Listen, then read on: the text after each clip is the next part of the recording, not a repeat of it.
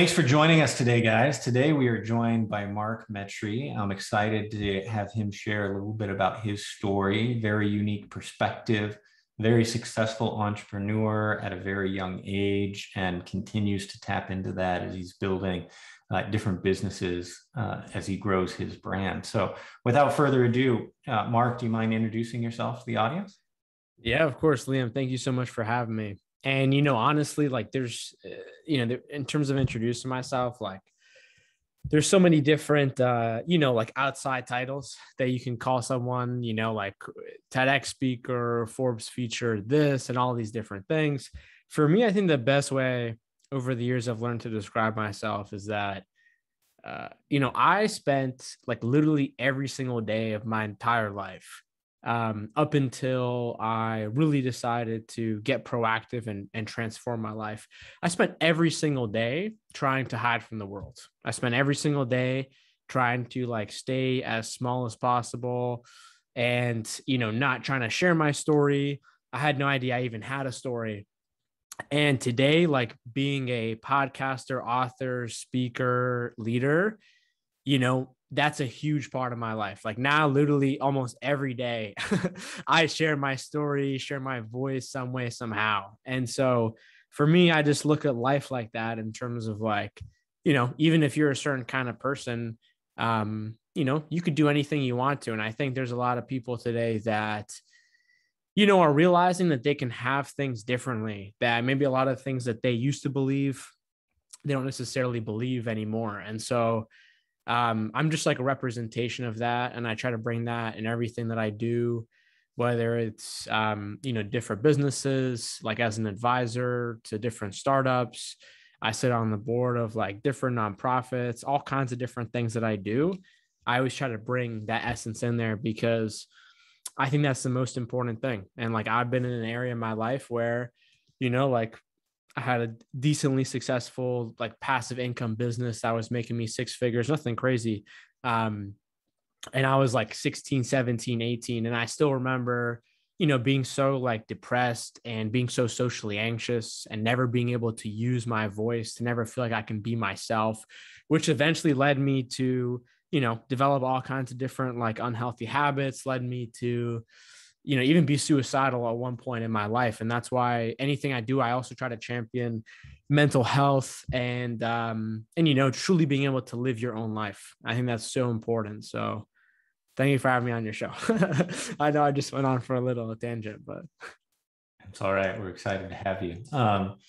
Can you tap into, you talked about all these different, we'll call them labels, right? That society places on you based on your achievements or things that are deemed achievements by society, let's say. So as you look introspective, right? And as you've gone through your journey, which I'm sure we'll dive into a little bit, what's the one thing that you would call yourself, right? Like, how would you describe yourself in it's a kind great of question.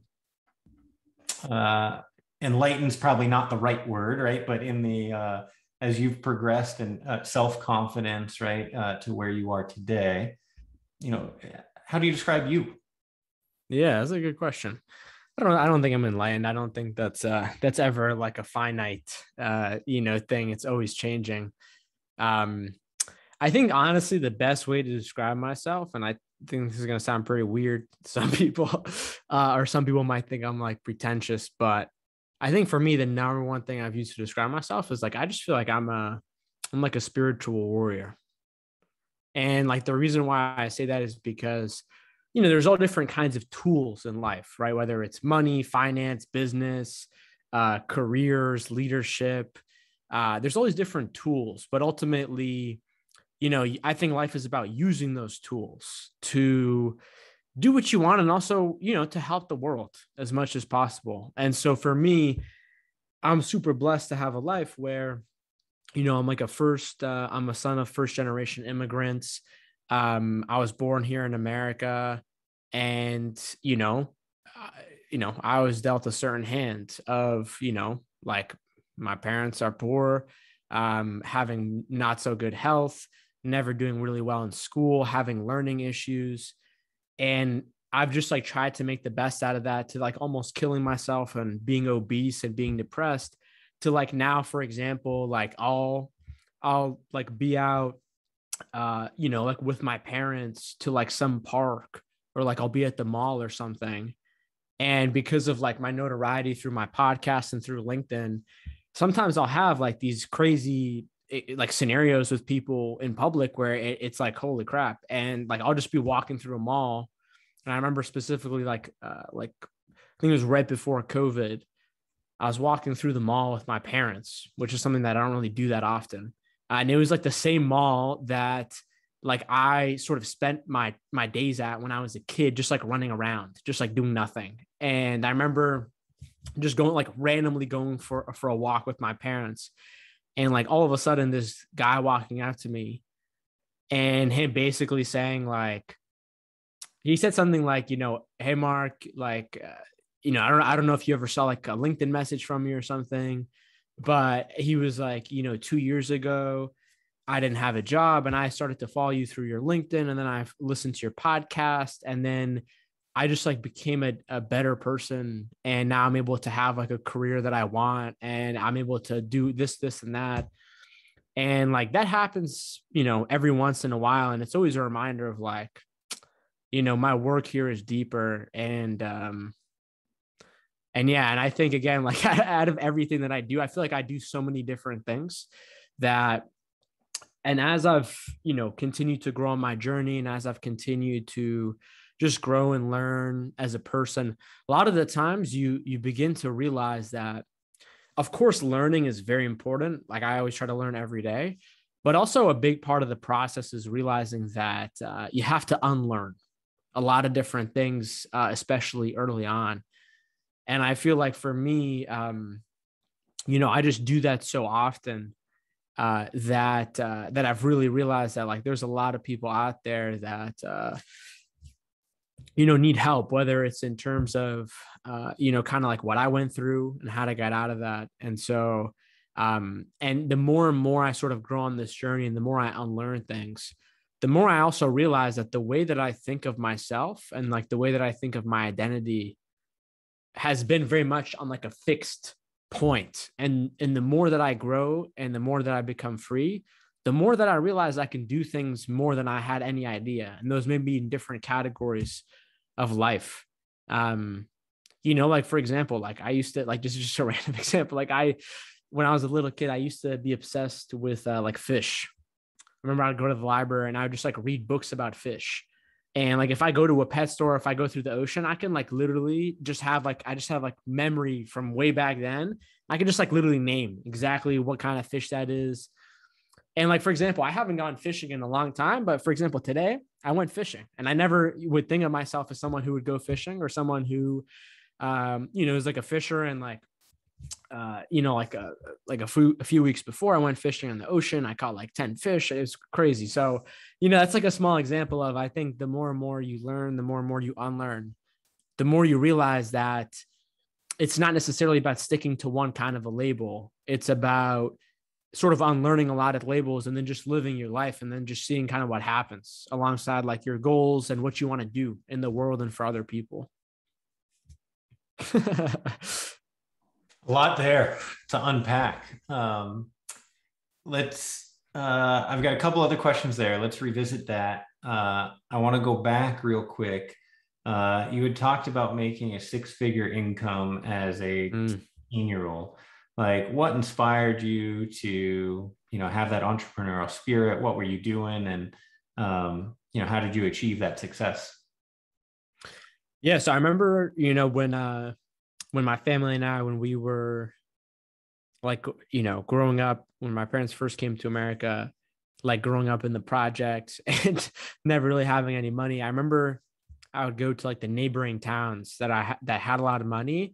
And I remember just like, I don't know what I was doing. I think I would go to the newspaper and like try to create like vintage baseball cards through like cutting pieces of like the baseball players in the newspaper and then gluing them to like a thick, slice, and then selling them as like vintage baseball cards, like handcrafted.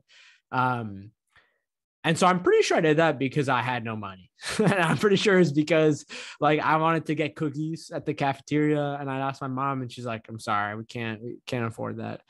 So I was like, "I want some cookies." So, but then later in my life, eventually as I moved away from that, like probably around, like I don't know, fifth grade, sixth grade, uh, I think one of the biggest forces for me to like become an entrepreneur was really just social anxiety.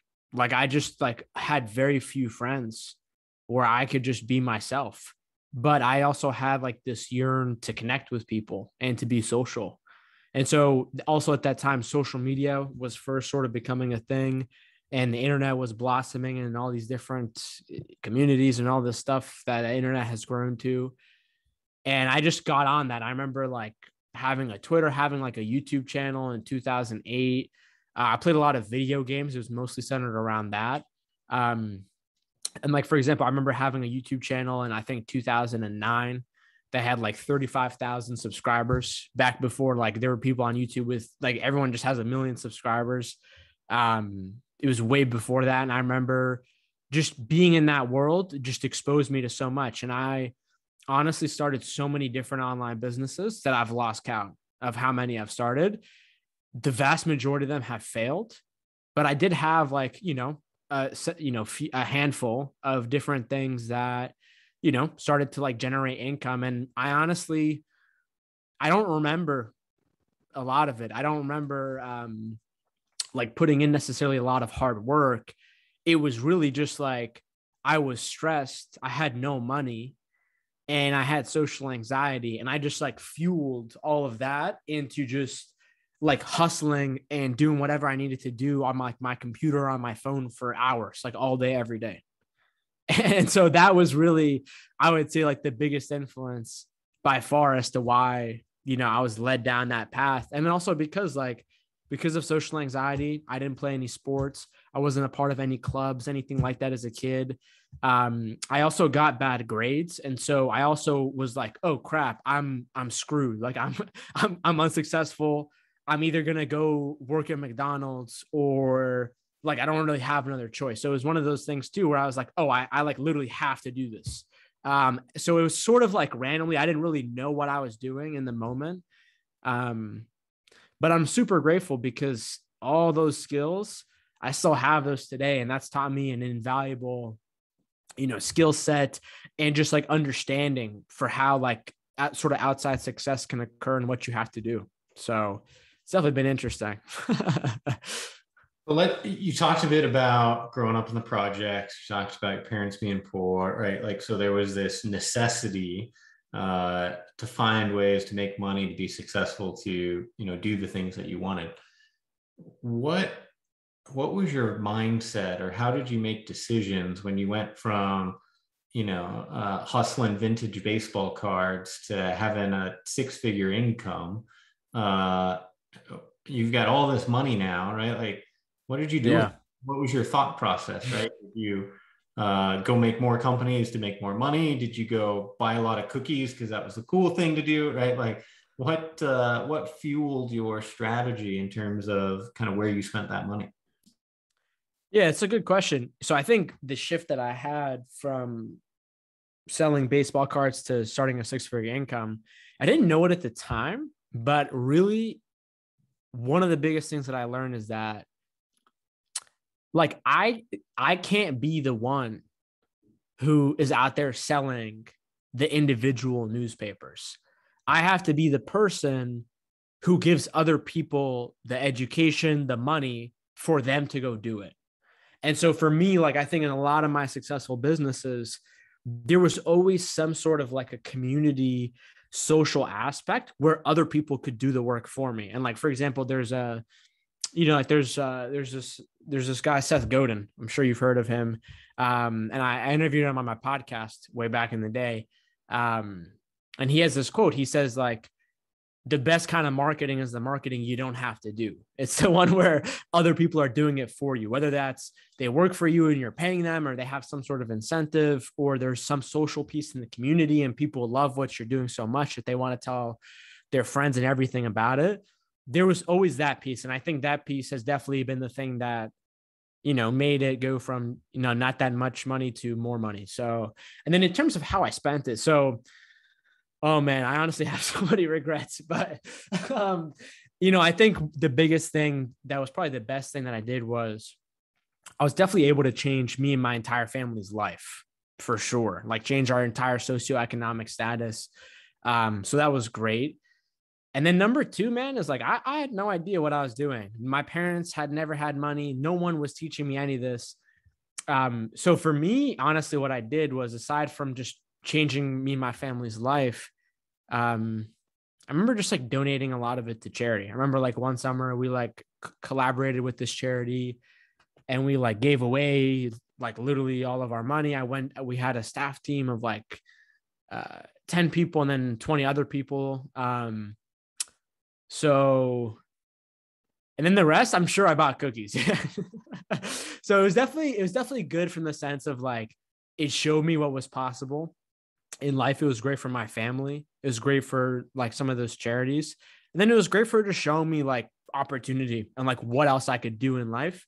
And then I think also too, what's important for me to like, what I realized is that, there's like the whole Maslow's hierarchy of needs. I'm sure you've heard of it, where the bottom layer is like the most important. And it basically means like humans need these things. And if they don't, then they're just not going to, work successfully. And so in the bottom layer, it was like, you need to have enough food and shelter and water and things like that. And then you have to have like security, some sense of safety. And then you can have some sense of like emotional or personal safety in like relationships. And then you can have like your sense of self-esteem and like truly be confident in all these different things. And I think one of the biggest things about making money and shifting my life was moving up those needs, because what I learned is that like I could never think about my mental health because I was poor. I was always worried about like, oh, like what, I can't do these things. What am I going to do? But then the more money I've gotten, I think it like frees up your mind to different things. And I think that also led me to be able to like change my life. Because for me, like even when I was depressed and suicidal, it's not like I was broke. I still had money, but there's a lot of people who are also in that same scenario, but they are broke. And they also have like that added financial stress, which especially if you're in that state, you're going to be frozen in anxiety. You're not going to be able to take the right steps. So I think making the money and was very good for that reason, that it helped me get through there. And so, yeah. And honestly, I didn't really invest it. Like I started investing later on. I wish I put in all my money in different investments. Like I wish, so yeah, investing for me has, I wish I started earlier for sure. So as you've gotten to a point where now it sounds like you're definitely investing, do you have a structure in terms of how you determine, where that extra income goes, right? I'm sure obviously, the socioeconomics of the family is really important.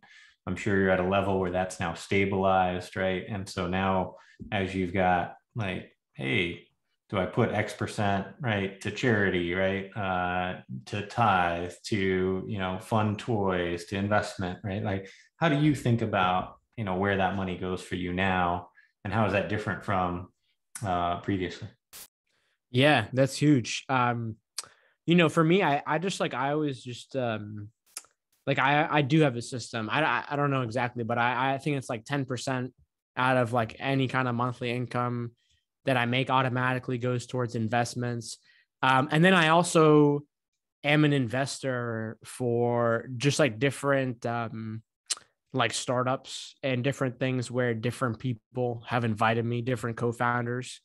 So that's what I do. Then I also, I don't know how much you're into this. I'm not really into it, but in 2015, one of the investments that I did make was I bought a ton of Bitcoin and Ethereum back in 2015 when I think Bitcoin was like $250.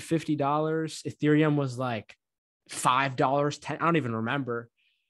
So I honestly don't know that much about it other than like a conceptual, like the power of blockchain. So I definitely have that. I haven't learned too much though about crypto. I'm not like one of these people who's like doing all these different new things. I'm not that person, but That's sort of where it's kind of how it's sort of been for me. Did you sell it off or did you hold it? No, I still have it. I'm just holding right now. I haven't sold anything. Haven't touched it. Well, look at that. That's a nice little return. Just sitting there for a future date.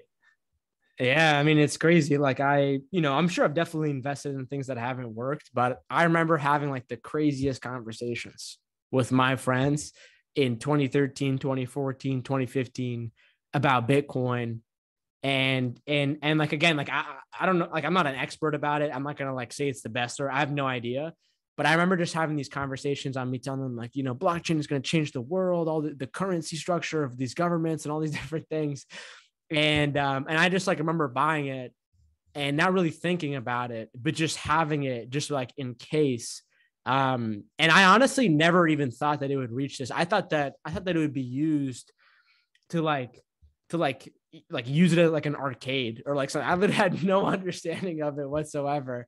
But now I'm trying to learn about it. So it's definitely one of those things where I'm like, wow, I'm really glad I randomly did that. Yeah. So to put it in perspective, one Bitcoin today is 40,766. Oh my God. That's crazy. Isn't that crazy? Yeah.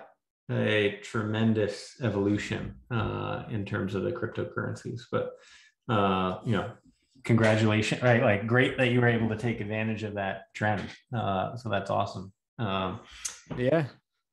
You talked a lot about social anxiety, right? You were able to pull yourself into the entrepreneurship, which I don't know if this is a correct categorization, but it gave you a way out, right? And you also talked about people who are kind of still there and frozen.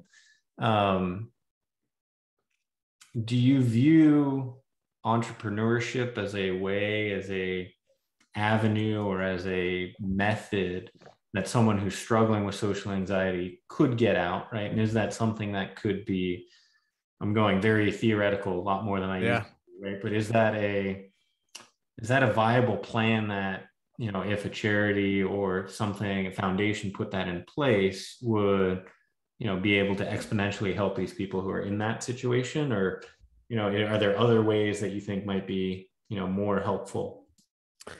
Yeah, I mean, so I remember, again, like I remember being, 18 and like making six figures, but still having a lot of social anxiety. And I think for me, like one of the biggest things was, I definitely think entrepreneurship was the way that I made it out when it comes to like financially, like literally, like like my socioeconomic status. But I think for me, part of also like my continued success has also been like a believer in like a practitioner. And I believe that like, if you have social anxiety, you need to deal with that in real life before you like, what people ask me all the time, like, how do you record a podcast? How do you do that?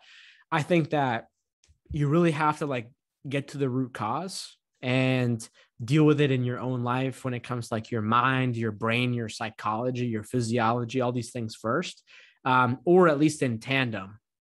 And then once you do that, I think things get a lot easier. And by easier, I don't mean like the work, but I mean just like just like your default mental state for how you approach life. Like I remember before, when I had no idea what mental health was, before I had no idea what social anxiety was, but I was just like trying to live every day. It was so brutal. It's like you literally have to like fight and claw your way, like mentally, psychologically. And the reality is like, if you have anxiety, depression, things like that, that's not good for your brain. Like having anxiety, depression, although it leads to like drug use and things like that, it's like similar to doing drugs, especially like if you face it for over 5-10 years and you don't really come up with the right coping strategies and ways to deal with it at like a true like root cause layer. Because I honestly think anything other than that is just a band-aid. And I think band-aids, you do something, you might feel good for like a day or a few hours, but then the next day you're just back in the same scenario. And so that's why I believe like you really in your life, if you have social anxiety, you really have to like get to the root cause. No matter how much money you make, of course, that may, impact what you're able to access and so on and so forth. But, if you have social anxiety, like you need to deal with it at a true deep layer, address your health, physical health, mental health, all things that, are talked about. And there's so many different ways to go down it, and it depends on the person.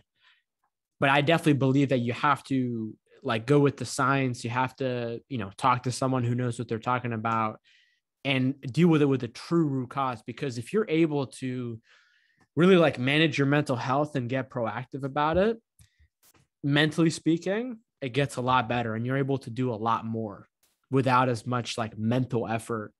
And I think that's huge. As someone who bleeded and scratched and clawed their way out, like it definitely leaves scars, so, and I'm still young, so keep that in mind for you if you're older, so that's where I think it's one of those things where like you have to be proactive about it, because I honestly think like, depending on the individual, some people like me who, as kids, they were always very shy. They always had health problems.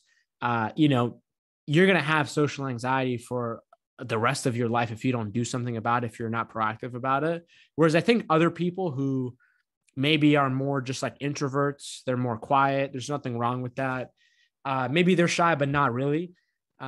Whereas I think like then there's a different skill set. So it's definitely very interesting. I don't know if any of that made sense or not, but. So as we wrap up, two kind of quick hit questions for you. One, if someone was to ask you, hey, what should I invest in today? What would your go-to be for them? What I would say is like, I have never, ever, ever, ever, ever in my entire life seen an investment that has paid off more than investing in my brain. Reality is that unless, we got Elon Musk's Neuralink coming out soon and we can, take out our brains and replace them with machines, your brain is it's always going to be with you. It's never going to leave you. If you're making billions of dollars and you're in like the world's fanciest hotel and you're surrounded by the best people in the world and you go to, put your head at night to go to sleep, you still got your same brain. So I think by far, like investing in your brain, that's going to give you the highest return on your investment. That investment is never going to be wrong ever. So now I got to ask a follow-up question. What does investing in your brain look like? Is there a certain activity that to you, right? What does that mean to you? That's a great question. So obviously, like, there's so much to do with this, and I'm currently in the middle of getting certified by Harvard in neuroscience, which is cool. So I've learned so much.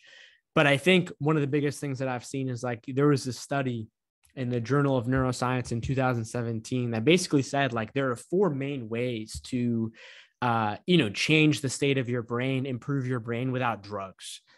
And basically what those are is number one, and this is not ranked based on order of importance, but number one, it's going outside and going in the sunlight, making sure that you get enough vitamin D. There's so many different people, depending on where you live. We're all stuck inside. We're all hustling, inside all day, looking at our phones. Going outside in the sun is super important. Number two, your diet. Your diet is super, super important. I don't necessarily believe in a universal, healthy diet that works for everybody, but I do think that trying to eat like a natural whole foods diet as much as possible is very important. And especially making sure that, like your brain is made out of amino fatty acids. And the reality is you get those from food. And there's all different kinds of health implications that I can reference that happen when you don't eat the right foods. Like, for example, the Department of Justice did a study with veterans who had committed suicide. And basically what they showed is that in the group who committed suicide, if you looked at their brains, if you scan their brains, they have like something like a 75% deficiency in omega-3 essential fatty acids, which you primarily find in like a lot of different kinds of healthy fats, like nuts and fish and eggs and different products like that, which a lot of people, like if you're just eating the American standard diet, you're not really getting that. So that's one. And then also trying to, of course, like minimize foods that are not good for you. Sugar, junk food, any kind of processed food, really. And then number three, exercising, moving. And then number four, trying to engage in some sort of a practice, whether that's like therapy or cognitive behavioral therapy or psychotherapy or mindfulness meditation, or having some sort of a practice to calm down your mind at a consistent level, or to give you more awareness of your mind. Those four things are what I would say are like, that for sure works, like 100%. That stuff isn't a fad, or, it's not going to be changed by the science or anything. Those four things for sure work. So I think those are what I would say. Awesome. A lot of our listeners, right, might be going through social anxiety, or might have kids who might be going through that stuff, right? If they want to reach out and connect, what's the best way for them to get in touch with you? Yeah. So that's a great question. And yeah, I highly recommend anyone to reach out to me. I always try to respond back to people. The best way is if you just go to my website, markmetry.com, just my first and last name. There will be a contact form. I also have my email newsletter. You can put your email in there. I send out educational articles, things like that every week. So that's the best place where people can check out my stuff, and please reach out. Awesome. Appreciate the time today, Mark. Thanks for joining and sharing some insights, variety of topics and kind of knowledge bombs that you dropped, and much appreciated. Of course. I bet I was different from your other guests. Thanks for having me. Thanks, Mark.